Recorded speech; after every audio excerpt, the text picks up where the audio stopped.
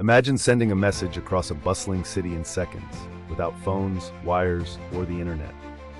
In the 19th century, engineers built a marvel beneath city streets, the pneumatic tube network.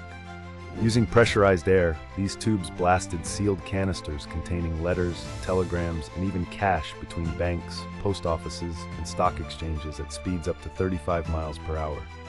London, Paris, New York, and Berlin all raced to expand their networks, transforming urban communication. The Paris system grew to over 450 kilometers, allowing vital information to zip from one side of the city to the other in minutes.